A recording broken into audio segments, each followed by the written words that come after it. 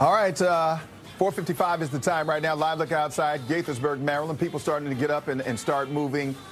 Not going to be the best of days in regards to the weather. It's still Friday, so that's a good thing right there. And it's still early, but you're just going to have some challenges in the weather area when you get up and start moving around. Yeah, you know, here's the thing, Wisdom. The good news with all this is it's going to be warm today, and the wind and the rain really not picking up until the second half of the day. So, you know, not a bad start to our Friday. And like you said, it is Friday, whether it is your work Friday or not.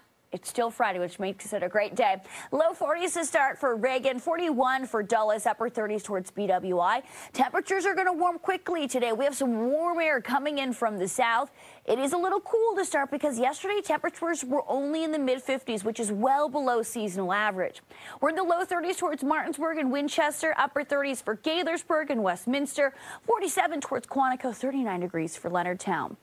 As we look at our wind speeds this morning, around 5 to maybe 15 miles per hour, not too bad. But by the second half of the day, it's really going to ramp up, and into Saturday, we actually have some high wind watches in effect for the western part of our area, so definitely some gusty conditions ahead. Out the door forecast for today, mid-40s to start for your morning. We'll see upper 60s, some more scattered showers, especially this evening, with more wind and rain overnight and into tomorrow. So looking at your futurecast and your 7-day forecast, we'll see some gusty conditions, a lot warmer by Saturday. Cooler and breezy, though, for Sunday. A cold front's pushing through, drier air behind it, though. Low 70s Monday and Tuesday. Those temperatures rebound with a few showers middle of next week. Traffic to start your morning here out on the roads. Looking at our traffic conditions to start your morning here, 66 eastbound in Fairfax, construction between Monument Drive and US 52. Right lanes are currently closed. Delays from 28, about 8 minutes. Looking at the inner loop, drive time between 95 and the Dulles Toll Road, that's about 10 minutes this morning. And then looking at 95 northbound, the main lanes are great between Quantico and the Beltway, only 14 minutes to start your morning. And everything else is looking good. Back to you. All right, 4:57 is the time right now. Elon Musk is now the most followed person on Twitter. The CEO and owner of the social media platform has around 133.05 million followers. He's dethroning former President Barack Obama, who previously held that spot. The billionaire's rise in popularity is in no doubt thanks to his $44 billion acquisition of the platform and frequent posts. Taylor Swift has her fans to thank for the growth in her fortune. The singer is worth $570 million as of December 2022. This is according to Forbes.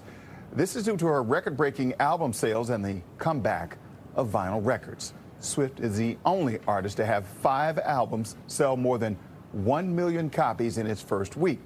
She's going to rake in more dollars for her Eras tour, which forecasted to become the highest-grossing tour of all time. An all-star tribute is taking place during the CMT Music Awards this weekend. Billy Gibbons, Wynonna Judd, and LeAnn Rimes are among the music royalty coming together to honor legendary Southern rock band Lynyrd Skynyrd. The celebration comes weeks after the death of the band's final original founding member, guitarist Gary Rosington, who passed away on March 5th. The fan-voted ceremony airs on Sunday. And then the legendary Dionne Warwick is in the DMV for a special honor. It's a very special honor. Bowie State University is naming its theater after Dionne Warwick.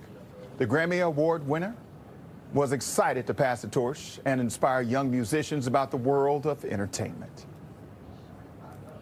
Basically, I want them all to remember that they've really got a holy craft in order to enter the world of entertainment, and that covers every sphere of what entertainment is about. And I think they're ready for the task.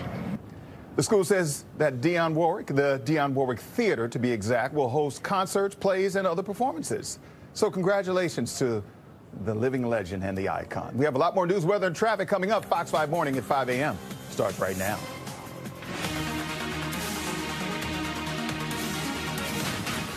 Ahead at 5 a.m., for the first time in history, a former president is indicted. Donald Trump faces charges that he made a hush money payment during the 2016 election. What's next in the case, plus how the district is preparing for possible protests. A debate over President Biden's proposed budget is heating up. Republicans are opposed to it, but have yet to draw up a budget on their own.